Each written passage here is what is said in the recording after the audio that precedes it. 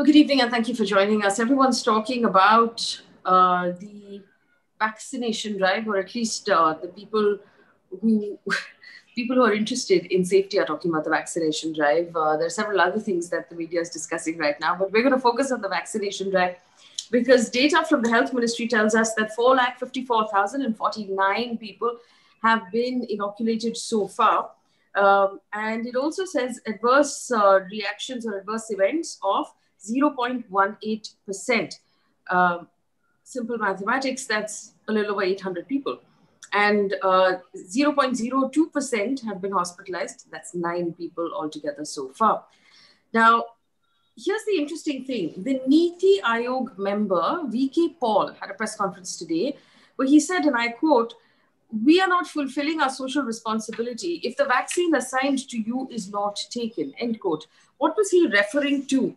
Now, he's referring to the fact that there are reports now about healthcare workers among the first batch of people who have been called in to receive the vaccine.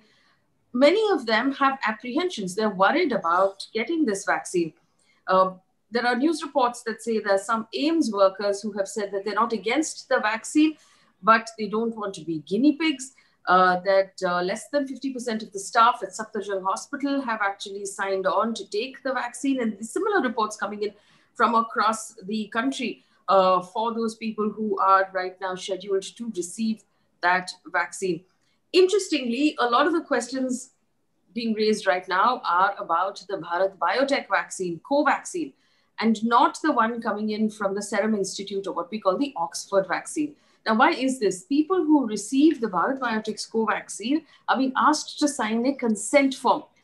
The others are not. So obviously, this raises questions about the fact that there must be something different between these two. Now, the consent form, according to the WHO, is informed consent, is the principle of getting approval from a recipient before administering any healthcare intervention, especially if this is a under trial, either medicine or vaccination, which we know that this Covaxin is. It's still in its 3rd trial, and we're not expecting the data of how well it is doing or the data of the efficacy from the 3rd trial until March this year. Questions to ask at this point, which people are asking: why aren't we just waiting till March for this particular vaccine? What is the need to roll it out right now? Is everybody who's receiving the vaccine fully aware of the fact that they're taking something under trial? People are still not being given a choice between the two. And the question, of course, is that if someone refuses to take the vaccine because they're uncomfortable with it, will their name pop up again? Will they be given another option at a later date? What happens if they refuse? And your question about the fact that a phase 3 trial is normally done with a controlled group, which means that half the group will get a placebo, the other half will get the actual trial, and the numbers will be compared. But in this case, since there's no placebo, how does that affect our understanding of the outcome? To help us understand what is going on, we have a panel of experts joining us. Dr. Shahid, Jameel, Virologist, Dr. Rakesh, Mishra, Director of the Center for Cellular and Molecular Biology, and Murali, Neelakantan, who is a lawyer who understands pharmaceutical law better than anybody else I have spoken to. Gentlemen, good evening and thank you for joining us. Murali, I want to first come to you, if I may, to ask you about this consent form, informed consent, and I know that you've had a chance to look at it.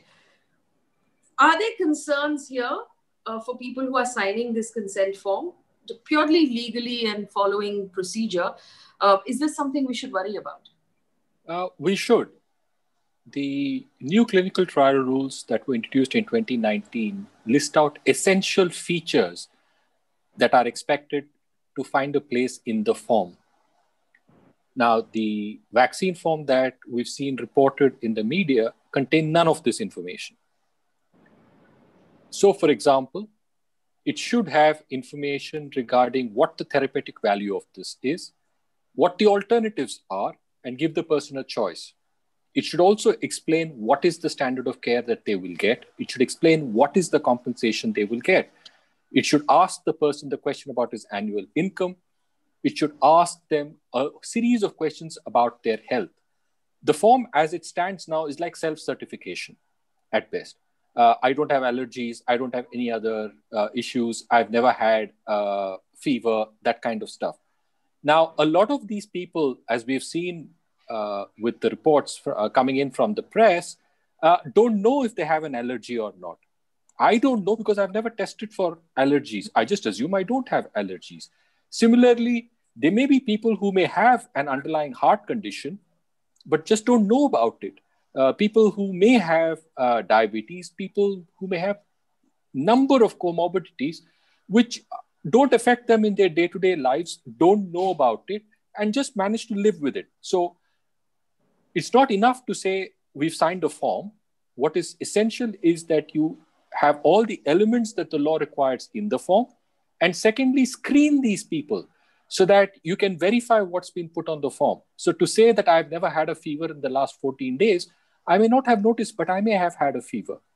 To say that I have not had COVID ever, I may have had a mild case of COVID that was never actually diagnosed. So there's a lot of issues with informed consent. We've also seen issues with people who could not have understood any of this. So if you read the form, even if you do understand English, a lot of it is not going to be easily understandable to you.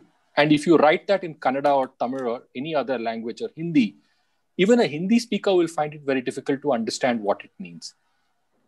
So that's your first problem. How does it normally addressed in a clinical trial? Normally what happens is that the doctor will sit down with the patient and talk them through this. Now, in this case, it's being administered in booths. So there's no doctor actually sitting and having this counseling session with the patient saying, here is your medical history, here is why we think it's good for you, or here is why you shouldn't get it. That counseling is not happening. And you can't do it when you have lakhs of these people. And finally, most importantly, it is the doctor, the principal investigator as he's called, who's responsible to make sure that this is done. And every doctor is signing up in the rules to say, I am following these rules. So for me, that there are violations is India. We're going to have it. What troubles me is that doctors are not doing their jobs. They're not treating these people as their own patients and doing what's right for them. They're doing it to just fill the numbers and say, let's get phone calls, let's call people, send them SMSs, get them to fill the booths and inject them with the vaccine. So there's a lot of issues with informed consent as the law requires it. Well, Dr. Jameel, if I may ask you a question, and the reason why I think a lot of people are also worried is because Bharat Biotech put out a notice just yesterday advising certain people to avoid Covaxin if they have allergies, fever, bleeding disorders, are taking at this point blood thinners, are immune compromised in any way, are pregnant or lactating. Automatically, obviously, people sat up and said, oh, is there something wrong with this thing that all of these people shouldn't be taking it? Do everyone who is taking it right now understand these things? Is it likely they might have one of these disorders and not know about it? Would you explain to us what this means? What did you understand from the notice that Bharat Biotech put out? Well, from what I understand from this is that they're trying to legally cover themselves for every possible thing that could or may go wrong. Murali probably would be able to explain it much better than I can. But from a scientific point of view, I think what has been seen with other COVID vaccines, and especially with the mRNA vaccines, the Pfizer and Moderna vaccines, is that people with underlying allergies have not had a very good run of this, whether it's the cases in Norway and Sweden or yes, otherwise. But there is something called random association, and the other would be causality. And I'll give you an example of this. Bell's palsy or facial paralysis at random happens to 110 people every day in United States. Now, if one of those happens to take a vaccine and next day has facial paralysis, is it due to the vaccine or is it just a random event? We know that heart attacks usually happen in morning hours. Hmm. We also eat breakfast in the morning. Can you correlate breakfast with heart attacks? Of course not. But if somebody takes a vaccine a day before having a heart attack in the morning, that's immediately related to a vaccine. So it's very hard to prove random events versus causality. And therefore, it is very, very important for every event like this to be thoroughly investigated. That's very important, especially when it happens in a clinical trial.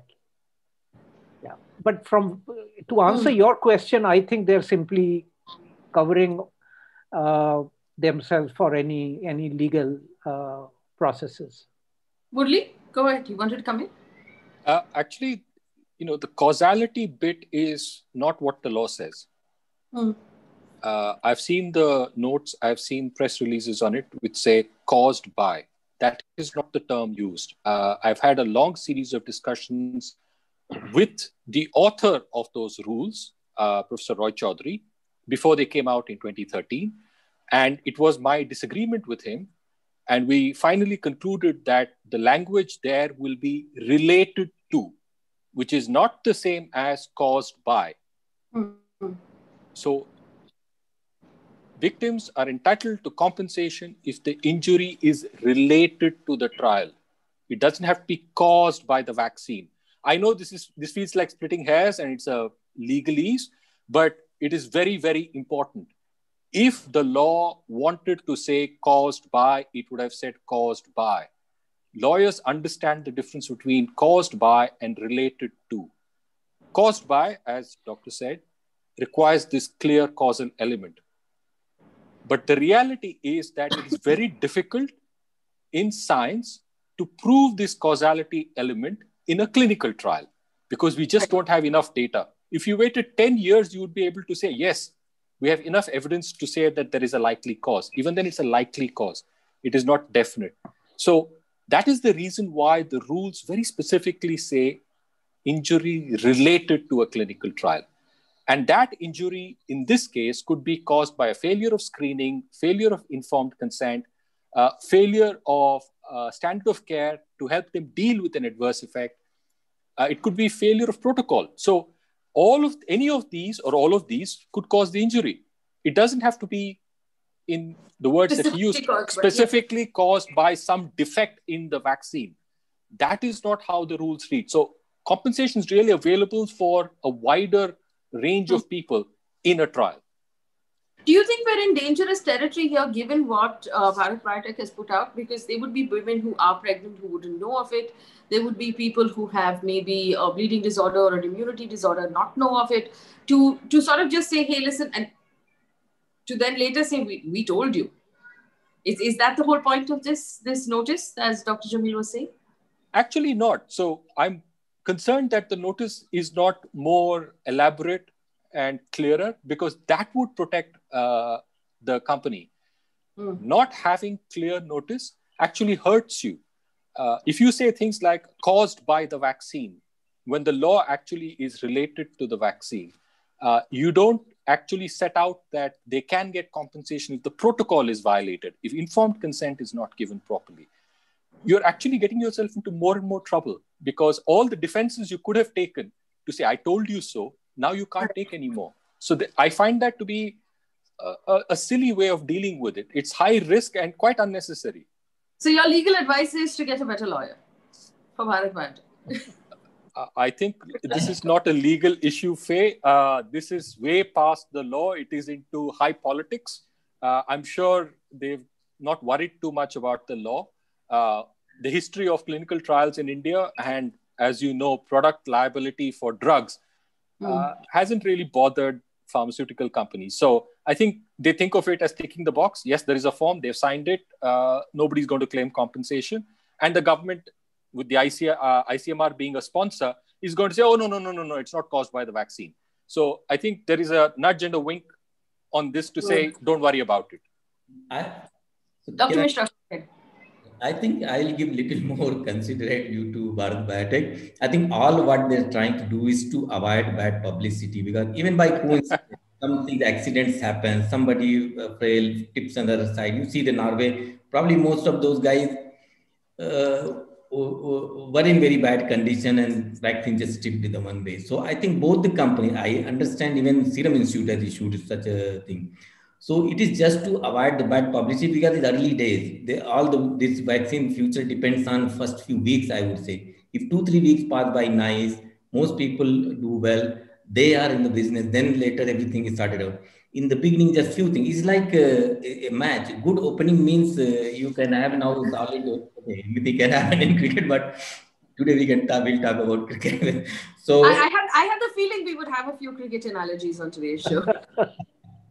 yeah, so I think it is just to make sure that they don't get the bad publicity and so avoid this thing. As far as pregnant women, this is not supposed to be given to pregnant women and below 18 years anyway, right? This is already there. So they're just trying to be extra, take extra precaution. That's all I would give. I'll not put more in that. So, Dr. Mishra, let me ask you this question then. Given the things that Bharat Biotech has written in its notice, and we'll come to a couple of other things: allergies, fever, bleeding disorder, blood thinner, immune compromise, pregnant lactating women. Do you think perhaps there's a little more about the risk than they're letting on? Because on one hand, we have a government that has cleared this for administration. And on the other hand, the company is saying, hey, there are all of these things that could be risks.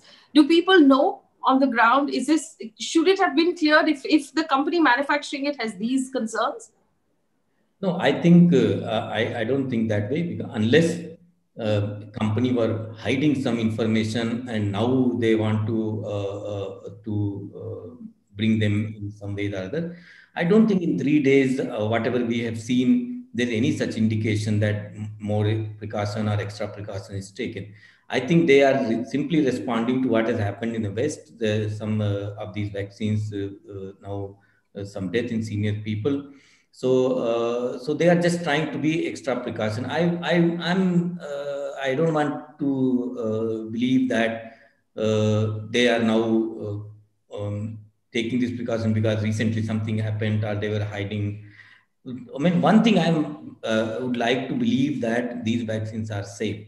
How good they are for us, for how long they will protect us is anybody's guess. But I think they are safe. Otherwise, it will be suicidal for any company to launch something which is going to kill you forever. I think regulatory agency will take that much care that it is safe. And the thing something is given for phase 3 trial means it is by all our criteria, it is safe. So, and all now we are talking about is the safety. So I'm not sure. I think it is just to make sure that no bad publicity comes in play.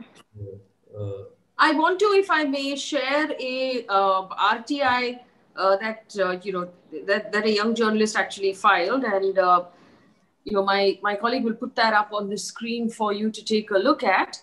Now, this is the Health Ministry's DCGI, and if we just click on the document there, basically. The question that was asked is there any immunity being provided to these companies, in terms of their legal risk?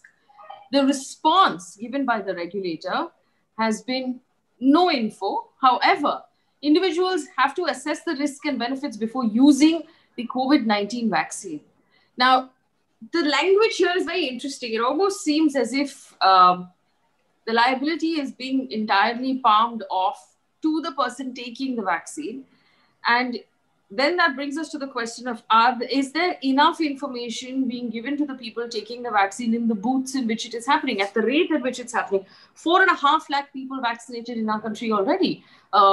If this is what the regulator feels, that people who are using the vaccine must understand the risks and benefits and assess the risks and benefits before they take it. Do you believe that the pace at which we're inoculating and the response of the regulator can actually be reconciled? Dr. Mishra? I don't think this is possible. You just heard Murali explaining it. And if you are, even in one center, 100 people are taking vaccine. What you are talking about is a couple of hours of somebody to understand, explain, and say. That's just simply not possible.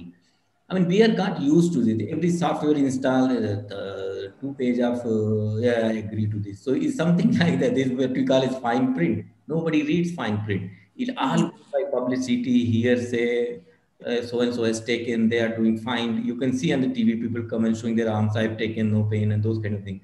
That's not vaccine is safe, I took it, I'll give to my grandchild. Those are not the arguments. I mean, it's true that there is less data, there is things have been done in a hurry, but we are talking about something unusual, extraordinary condition. And my view is that if many even well-educated people will not understand those details, and how many people know what is allergy? I mean, none of us have got tested for allergy. How do you know whether you are allergic or not? Something you can say yes or you can say no. Both are incorrect actually. So far, you have not noticed something. If that, I'm learning some legal thing. So Yeah. those are So I remember as a child, as a young person, my dad taught me to answer questions that the doctor would ask with the answer, not that I know of, not that I'm aware of. So I yeah. might be allergic to something, but I don't know of it yet, which is actually the right way to answer this question. How many people know what they are allergic to? You might be allergic to something that you have not been exposed to yet, and that might pop up, you're saying, as a reaction. Most difficult thing to diagnose the allergy is not so that easy. There is you have to test. I don't know what all people test. If you see the how allergy is tested, is very weird actually. So it's very difficult. We are talking a very different thing, and I think all it boils down to few things. A, could we wait? Can we wait? There will be both ways. Virus is weak. If we hit it at this time, maybe we can just get over the other side. Is it sufficiently ROI? If you are doing something which is a minimum gain, how much money, how much effort is put. So this I will give to agencies who are involved to figure out whether they are investing in right way or not. So those are the issues, and there are no real ways of really scientifically quantifying them and comparing. Everybody knows that these are emergency approvals. Everybody knows that there is not a vaccine that can be sold as a recognized thing and will protect you for so long and so on. So I think it's a strategic decision, it's policy decision that let's do it this time and let's get other side and get whatever mileage we can get. Because to me, I think we can't afford another lockdown. So that is then maybe, I mean, that's what I interpret it. Otherwise, why would one take? But then, that brings me to my next question. We know quite publicly the Serum Institute of India has said that it manufactured 50 million doses. Obviously, we are not using currently all 50 million doses. They have it there. India is now considering shipping doses to other countries. Be that as it may, it's unlikely that we will exhaust that entire reservoir of vaccines before March, which is when the Covaxin data is expected. Let's assume it comes in on time. Would it have hurt that much for the regulator to just wait until March, until the data was in hand, so that all of these questions, all the questions raised by the panel this evening, would have just been answered with that data? Was the rush warranted? Dr. Jameel, would you have recommended, in your expert opinion, that we wait until March, until we see that data? Yes, absolutely. And because of the ground conditions that you just described, Serum Institute is on record to say that I have 50 million doses in my refrigerator. And I am going to use it for the country. Now, the country had declared that by March, the country will give vaccine to 30 million people, 10 million healthcare workers and 20 million frontline workers. Yes. That makes it 60 million doses.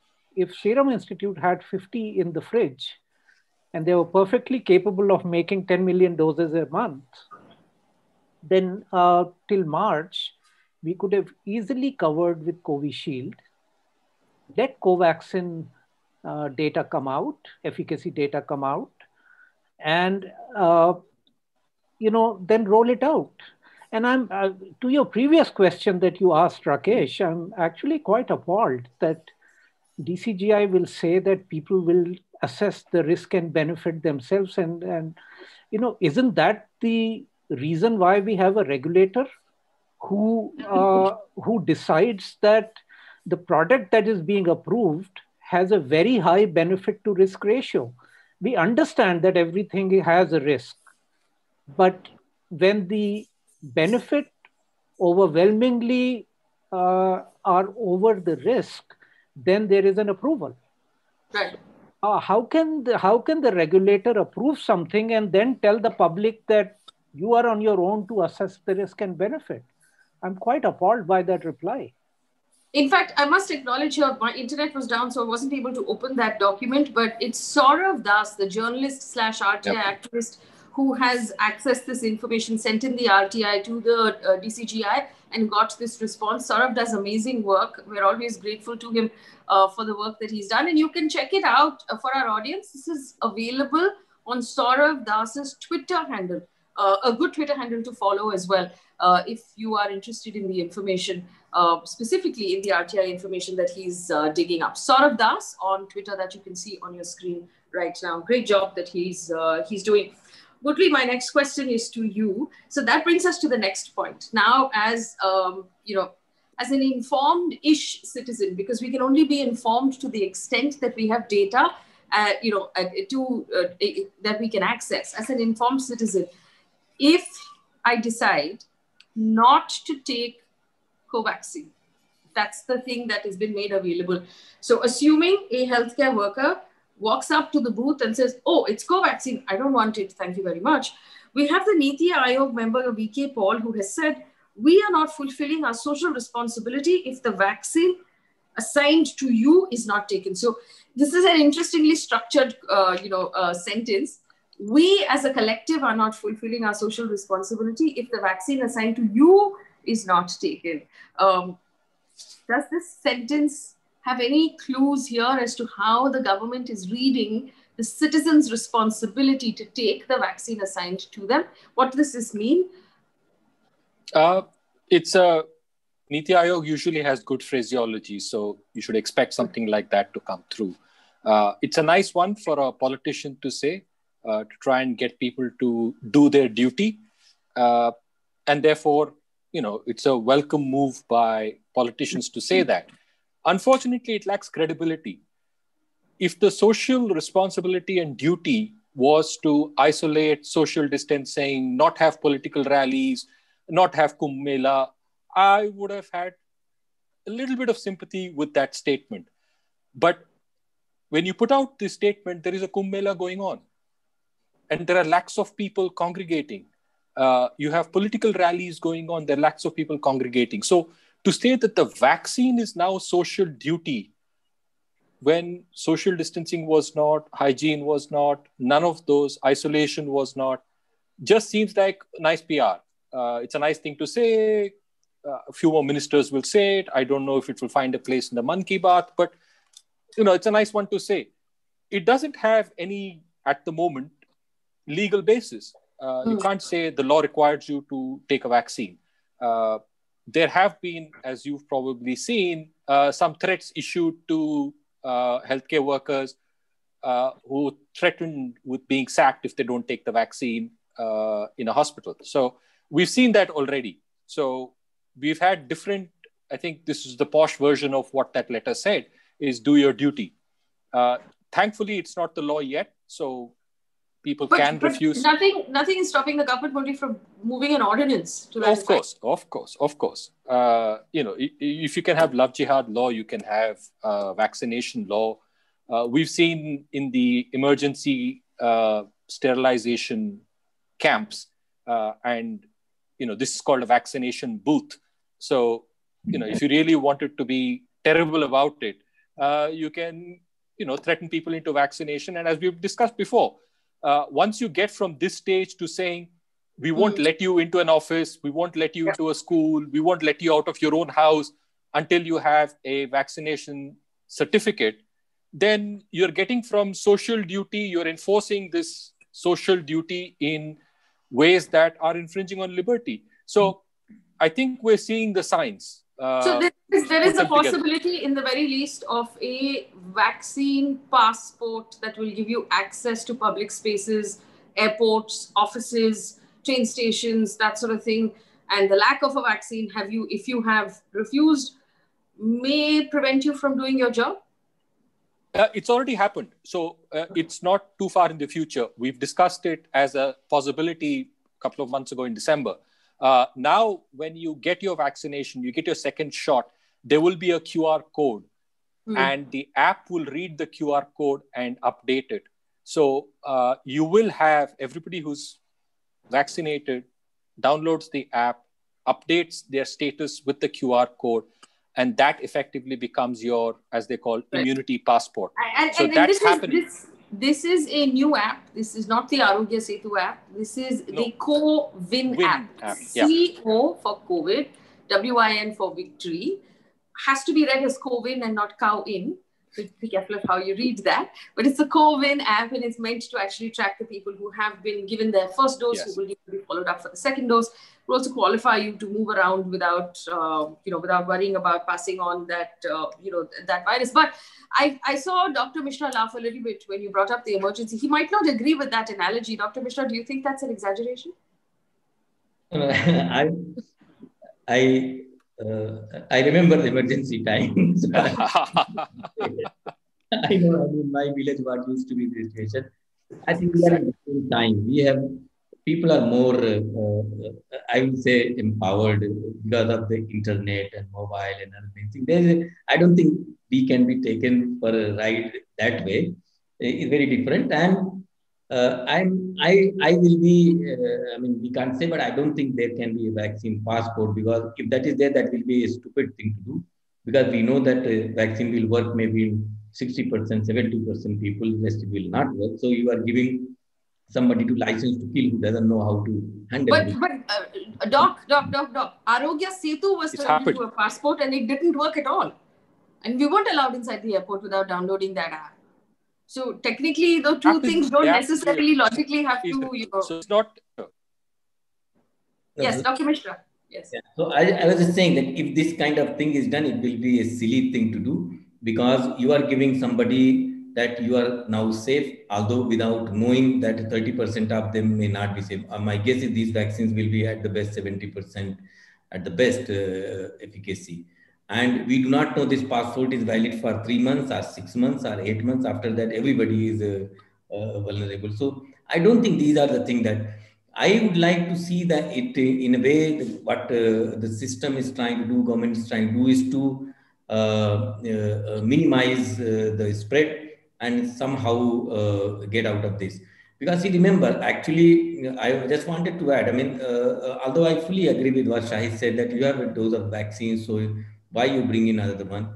So there are two things they're trying to do. One is to show that you are a big brother, a powerful nation around. So give to your neighbors or something and help them out and so on. That one, it gives you lots of brownie points. And so you need maybe more dose and those kinds of things in this process. And other thing is, if we decide to do vaccine, if we see that these are safe, then I would think it should be done as much as possible and as many as possible, because if we are allowing virus to grow in certain population, we are giving the virus a chance to mutate. And then the whole thing might be of no use if a variant comes, which is now becoming more infectious. So if it was ideal, if we could get a vaccine which could prevent even 60-70% of the people, and we can give to as many as possible, maybe we will do something very, very useful to control this. But the point is, none of us, these are sure. We do not know where we are. So I think we are taking chances. We can afford it. So we do it. Hopefully it will not do any, and how much benefit it will give us will be only time will tell. I think I would like Shahid to add to this. He may have different perspective on this and more informed one maybe. Dr. Jameel, go ahead. Well, firstly on these immunity passports, as Murali was talking, I had a thought. Would Parliament be open only after MPs get vaccinated? Would assemblies open only after MLAs and MLCs get vaccinated? Well, schools have opened, but Parliament hasn't. But MPs who are not having comorbidity, they'll not get the Yeah, vaccine. yeah. Also, elections, Doc. There's Yeah, a elections, big of ticket course. election Yeah, coming up in the yeah, next few months. yeah. So actually, everyone who is a candidate in the election should be required to take a vaccine and fulfill their social responsibility. You know, Well said. they could be spreading the virus to uh, in all the election meetings that happen, if that's the logic. Mm. Well, they Uh, will be the virus. They could be spreading the virus. We know they will be spreading a lot worse at these election meetings to have it. But I want to just talk about. We talked about the fact that it would have been perhaps better advised for the regulator to wait until March because people would have been more comfortable. There would have been less fear or less apprehension about vaccines in general. yeah. More people would have come forward because everyone would be confident. There is a lack of confidence and perhaps a trust deficit at this point. Now, let's assume again there is a healthcare worker, Dr. Jameel, this question is for you, who walks up to the box and says, "Oh, this is Covaxin. Actually, you know what? I don't want to take it. I'm going to opt out." Will that person be given another chance in the second round or the third round? Will that person be given another chance with a different vaccine, further down the line? Or has that person, or is it that, you answered yes or no, now you've taken the door on your right and you're outside the building. Now you're done. You're never going to come back into life, especially if what Murali says is going to turn out to be true, which is that you get locked out of many things, not just the vaccine booth. Do you believe that people should be given more options? Well, if the intent is to vaccinate healthcare workers so that they are protected because they are in the highest risk job, and if they get an infection, even if it's asymptomatic, they may be transmitting it to people in hospitals who are sick and who may get more severe disease. Then I believe if the intent is to protect both the healthcare workers as well as their patients, then they should be given another chance. You can't say that, okay, you've missed your chance. Okay, thank you very much. So be it. It can't be that. It all depends on what the intent is. And I believe the intent is right to protect both the healthcare worker as well as their patients. And therefore, they must be given another chance. But I'm not clear as to what the government or the ministry is planning right now. So you're not clear about what they're planning, but you did say if the intent is 4 times in that answer. Yeah. Could there be any doubt of what the intent is? No, of course not. I am not doubting. I'm not doubting it at all. I do believe that's the intent, and that's why it was said that 1 crore healthcare workers are going to be vaccinated in the very first round on priority. So the intent is very clear. There's no problem with that. In fact, as a layperson, I would assume that the doctors and the nurses understand this documentation, understand this far better than the rest of us do. Murali shaking his head. And if they are apprehensive, if half the doctors are apprehensive or half the healthcare workers are apprehensive, I'm going to also perhaps get a little worried. Murali, I will ask you why you're smiling. Do you believe that the healthcare workers don't understand the process of clinical trials?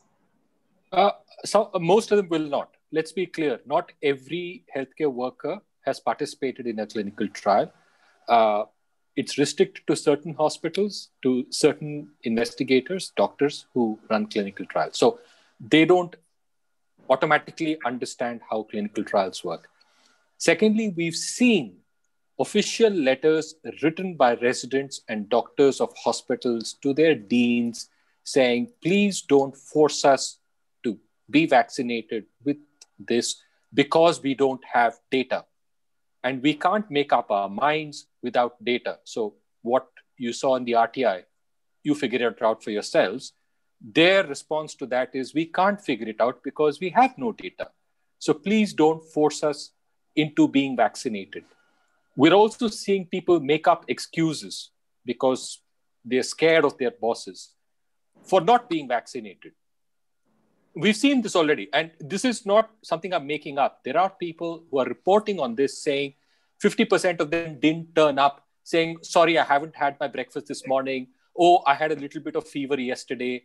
Ways to avoid getting the vaccine. So we're seeing that already. And that was why I was thinking when you said, do they know what they're getting into? They're avoiding it because they don't know what they're getting into. So that's my take on it. So the other question that I did have is that under normal circumstances, if we weren't in a pandemic, if our economy had not come to a grinding halt, if the whole world weren't waiting for this vaccine to be available, a phase 3 trial would be conducted with a controlled group of people where half would receive the actual dose and the other half would receive a placebo, and then the numbers of the two batches would be compared. In this case, where there is no placebo, where everybody is getting what is called an open label, which is something that's under trial that you're giving to the general public, does that change the quality of the data or the interpretation of the data in any way, Dr. Mishra? It's very interesting question. So it's not a trial anymore. And even in these situations, why one should go for a trial when there's a vaccine available and there's emergency, there's a problem? How you try new vaccine, better vaccines? It is something very, very, you need really very, dedicated people or very sincere people who will go now for trial and take placebo and risk infection so that a better vaccine is available to the rest of the people. It's very, ethically and morally not very simple thing now to figure out. Otherwise, I'm not an expert of trials, but I would think this is a good way in the sense that if you give to 100 people and 70 of them get protected, so one way you can interpret now that maybe there's something of that kind is the efficacy. Is not a standard way, but now as this virus has started many things, new normals, so new ways of approving vaccine we have already seen, so new way of trials will emerge. So as long as it is safe, it doesn't do much damage. That's super interesting because we're doing a trial to find out efficacy and safety, but we're short-circuiting the trial and we're saying as long as it's safe, it's okay to short-circuit the trial. So that doesn't actually make sense as to how that will work. Murali, do you want to also answer that question of how that will change? Yes, sorry, go ahead. Add to that, it's like we allow plasma therapy, or we allow certain drugs to terminally ill patients, the drugs which are not proven. I think there are some such conditions. When you invoke emergency of a certain kind, then many of these things seem to be justifiable. But you go out in my village, people think there is nothing called COVID, and that we are just being misguided, and this vaccine is for some other purpose, it's not for COVID. I don't want to discuss that. So it's very different depending upon how you look at these things. That's all. Murali, go ahead. So yes. I'll say two things. One is that the clinical trial is still on. So there is a hopefully scientific study of efficacy in phase 3 for the vaccine. Now, data for the Covaxin. So there is a trial ongoing. That data will come out for March.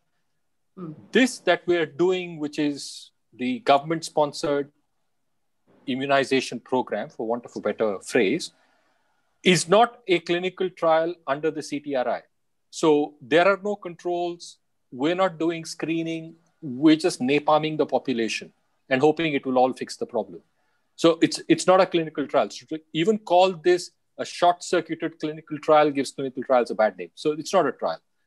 We're just giving it away free. We think it is safe, and we're hoping it will do no damage. So that's the philosophy here. Now, to answer Dr. Mishra's question on we're trying things, there is a provision in the law for what we call off-label use, which is that there is a drug or a medicine. It has not been known to be used as prescribed on the label. So it might be for indication X. The doctor thinks, hey, I think it will work in this emergency. I can use it. But that is specific to each doctor and each patient. That's an off-label use that is recognized by the regulation. This is not. there is no justification for this kind of a use, especially to healthy people. There's absolutely no justification to give this to healthy people because there is no risk-reward analysis for a healthy person. What is the healthy person going to think? What is the alternative to this? If I get ill, I will get into hospital, I will get treatment, and 98% of the time I'll get well. That is the risk-reward analysis that a common man is going to want to do. And the doctor should be telling that person to say, here is a trial, you are getting a vaccine, we think it is safe. If you don't take the vaccine, there is a 2% chance you will get it, and a small percentage that you might die. And these percent don't make any sense because for the person who dies, it is a 100% chance of death, right? It doesn't matter that 99 others haven't died. To the person who dies and his family, the fact that you are the 1% actually is no consolation or comfort. So it's a very poor way of understanding these percentages. Only 1,000 people have died. Only 500 have died. To those 500, it doesn't matter that 1 lakh have survived. It is absolutely no consolation. So in cases like this where you have healthy volunteers dying, this 0.004%, say that to the people whose families, where people have died. I think it's just, I find it uncouth. I mean, just how can people say such things? Dr. Jameel, and this brings up the case that took place in Norway where 29 people died after taking the vaccine. We understand that they were elderly, but is that combined with the fact that we have concerns about the manner in which our vaccines are being approved, is there any reason at all in your mind for us to worry? Well, I really feel that both vaccines, Covishield as well as Covaxin, have crossed the bar for safety. They have been proven to be safe in phase 1, in phase 2, and also in phase 3. I mean, phase 3 is not complete for Covaxin, but whatever, out of 25,600 that were originally going to be recruited for Covaxin, 23,000 have been recruited and have been given at least 1 injection. So let's say half of those got placebo and half got the vaccine. So at least in 11,500 people, the vaccine has been proven to be safe, even in phase 3.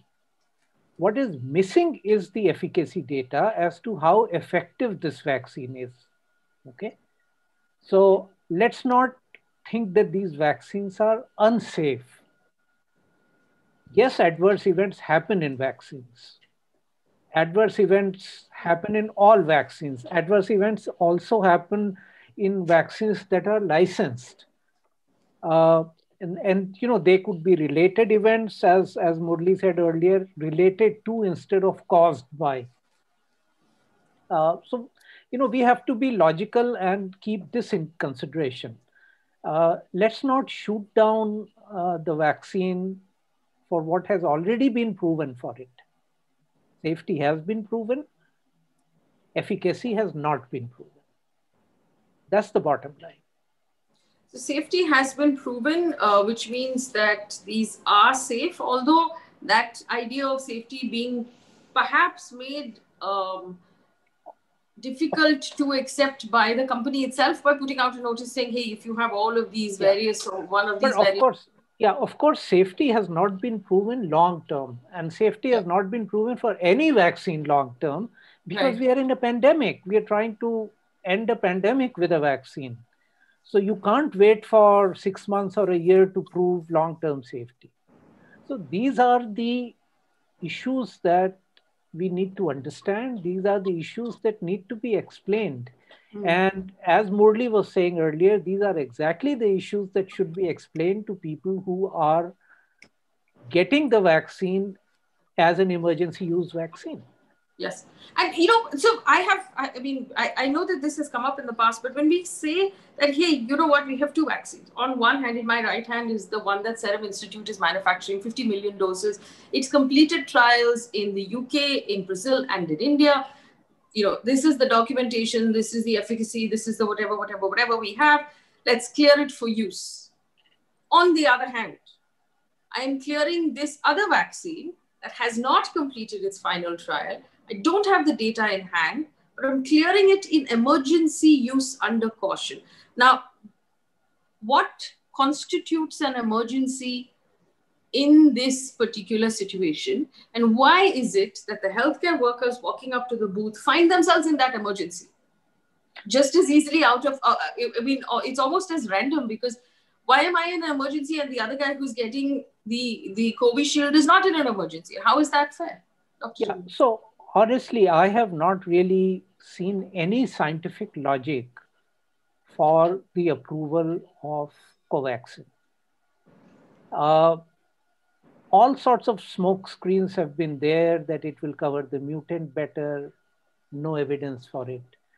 It's a backup vaccine. It's not a backup vaccine. It's been given to people. The person who said it's a backup vaccine got that vaccine. It's not a backup vaccine. It's rolled out on par. Yes. At par. Yeah. So I think the way it has been done was really unnecessary. And it just raised too many questions, too many concerns. Shouldn't have been there. We should be happy that we have a whole bouquet of vaccines coming up in India. We should be really proud of that, proud of our vaccine companies. Yet all we are discussing is these controversies. Totally unnecessary, not needed. So it doesn't necessarily raise questions on the science of it, but the manner in which regulation is functioning, the manner in which communication is functioning, the manner in which government is functioning. Actually, there are a lot of questions on that. Murali, you look like you want to say something. Go ahead. It brings up the issue of fairness, isn't it?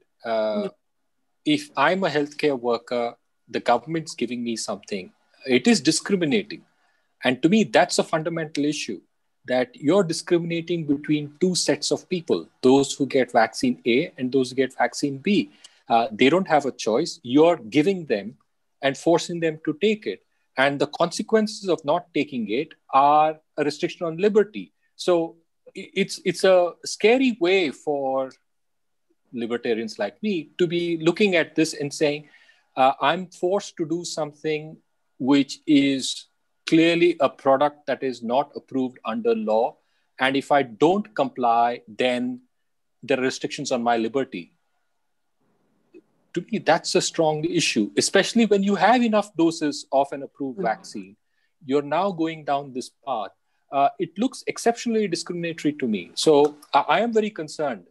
It's a human rights issue. It's a constitutional rights issue. Dr. Mishra? I agree, although I will not go to that extent, but I think if I'm a healthcare worker or for whatever reason I refuse to take a vaccine, I should not be discriminated. It's my personal opinion. And we are a free country. We cannot force someone for something. And I don't know how much coercing will happen, how much within department and those pressure, but that is all part of our society. But I think as a system, those to take the vaccine, they cannot be forced, and if they come next time, they should be given equal chance to do their lottery again and keep trying their luck until then take the risk.